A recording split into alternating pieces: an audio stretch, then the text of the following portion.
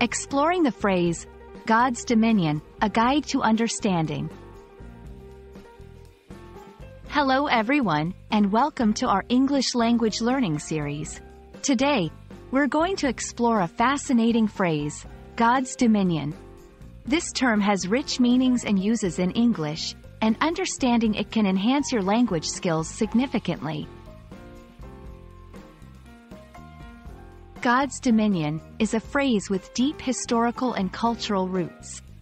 The word, dominion, refers to sovereignty or control, while God's implies that this control is exercised by deities or divine entities. In essence, the phrase suggests a realm or area under the direct influence or rule of gods. This phrase is often found in religious or mythological texts.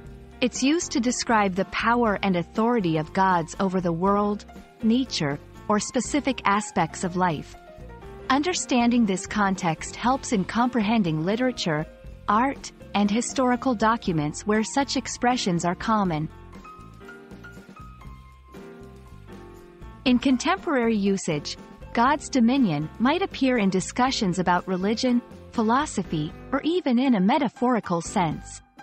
For example, when someone says, "We are all under God's dominion," they might be expressing a belief in a higher power controlling life's events.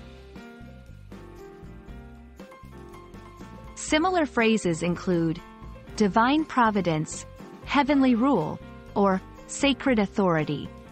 Recognizing these variations can enrich your understanding of English literature and conversations about spirituality or religion. I hope this exploration of God's dominion has been enlightening and adds to your understanding of the English language.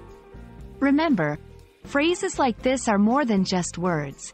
They carry history, culture, and deep meanings. Keep learning, and see you in our next video.